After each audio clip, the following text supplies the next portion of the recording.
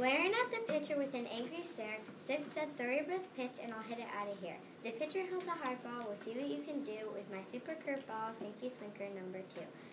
Sid laughed really loudly. "It's time to play some ball. I'll hit your best pitch over that there wall." The ball came in flying, looked just like a pea. Sid swung his bat, missed the ball, and fell down to his knee. The pitcher cracked a smile. It wasn't very fair. The one thing Sid hit real hard was the nighttime air.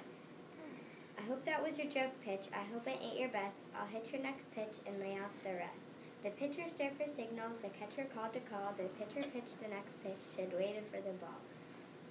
The baseball danced so slowly, a curve from outside in. His swinging bat missed the ball. Would he ever win? The pitcher chucked a chuckle. The catcher giggled too. The umpire laughed and said, "I believe that makes strike 2. Staring at his coach now, standing down the line, got the signals and then screamed, "This one is all mine."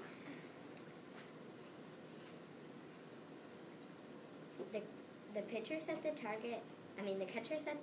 The pitcher threw the ball. The bat was swung by Sid real hard. This time he had it all. Sid saw the ball go flying way into the air. Nobody saw the ball hit so very high.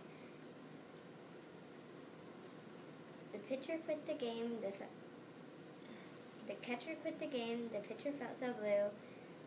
Sid ran all the bases. His team won 3-2. The fans went all crazy. A curtain called for Sid. He tipped his hat and took a bow. The amazing kid. "Sid, your dinner's ready," he heard his mom from the hall. He left his bat in his room but took the home run ball.